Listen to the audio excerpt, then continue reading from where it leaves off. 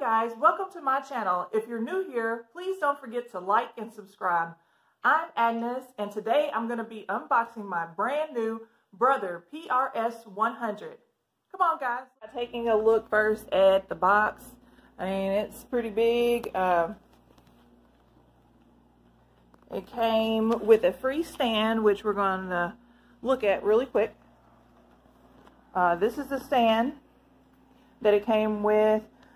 This one that I got was actually pre-assembled. So as you can see on the top, it has brackets that wrap around the feet. Once it's actually on the table to lock it in, it has it on opposite corners. Also, in the back of the machine, or back of the cart, it has two locking wheels which you can lock, and it also has adjustable feet for stabilization. Also, along with the cart came these little wire things that go on the shelf here. You just insert them just like so, and that's what they look. So it comes with 3 of those, and it also comes with these hooks that go on the side. They just hook right in to the side of the cart. So I assume you can use that to hang hoops and any other supplies that you may have that are hanging. Also, it comes with a bracket so that you can hang the hat attachment and hang the hat attachment when you're actually putting the hat on the hoop.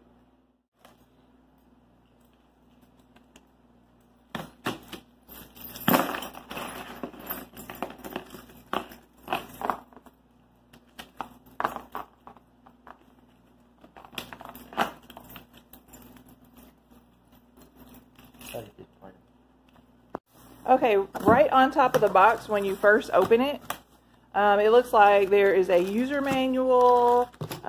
This looks like kind of like a printer cord type deal. Here are the hoops that come with the machine. There's the hoop, then this size hoop that comes with it as well. And then this looks like the arm here that goes on the machine. And then power cord. And then it comes with this nifty little box of supplies. It looks like oil, scissors, some other things you need to kind of get started. My son, who found his Crocodile Dundee knife to help me get into the box because the machine is massively heavy and you can't lift it out of the box. So this was our plan to get into the box. So on one side of the box, when you open up the side, on the side, this is where they packaged all of the, looks like the really small hoops, you know, for the little bitty things, I guess, that you would put on items. And then on the other side of the box, it looks like, oh, looks like the thread, part of the thread holder that goes on top of the machine. So they packaged it kind of funny. But that's okay. Okay, so we got the top styrofoam off, and so this is the situation that we have here. So we're gonna pull the plastic, and ta-da! There's my baby. She's out of the package, almost. All right, guys, so we got her all set up. That was a feat. We locked in these little places on the stand here just to make sure that it's stable. And this is the garbage that we've kind of left in our wake, along with some large pieces of styrofoam on the other side of the room. Okay, so I got the arm on. I may take it off and show you guys again how I put it on there. And then I have the thread guide that is supposed to be attached up here on the machine that it comes with a screwdriver included for you to complete this task. So I'm going to get that done and I'll be right back with you. So I got the thread guide installed, and it gives you instructions next on how to install the hoop frame that comes with the machine. And I installed that you have to remove these little nuts from the frame as it comes out of the packaging, and then attach the frame to the machine and then screw these back in. It was pretty easy to install. I just put the power cord in, and I'm about to turn it on. Alright guys, I got it turned on. and I got my first shirt hooped, and I have a simple design chosen on my screen, and I guess I'm about to start. Let's see. So you're supposed to hit lock.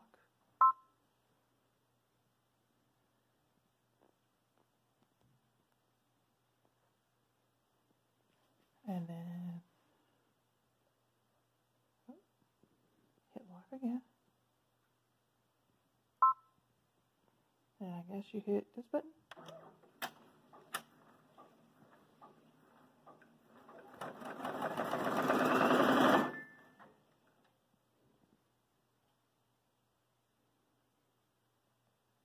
Oh, it's a check upper bobbin thread. I must have done something wrong.